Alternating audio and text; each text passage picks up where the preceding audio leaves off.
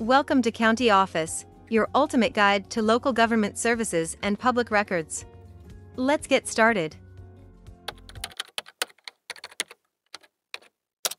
Is the Department of Defense a government corporation? The Department of Defense. It's like the big, burly bodyguard of the United States, isn't it? But is it a government corporation? Well, let's dive right into it. The Department of Defense, or DoD, is not a government corporation.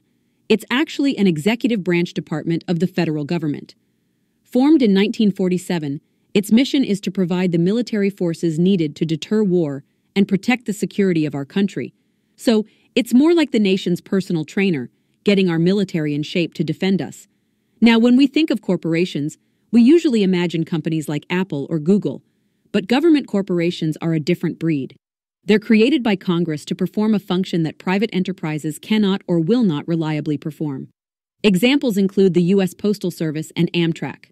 They're like the government's side hustle, stepping in when the private sector can't get the job done. So in short, the DoD is not a government corporation. It's a department, part of the executive branch, and its business is our nation's defense. It's like the bouncer at the door of Club USA, keeping us safe while we party on inside. To learn more, check out these links which you can click in the description below, and feel free to comment your questions. We're here to help. Thanks for tuning in to our video. Please like and subscribe, and leave a comment below. See you in the next video.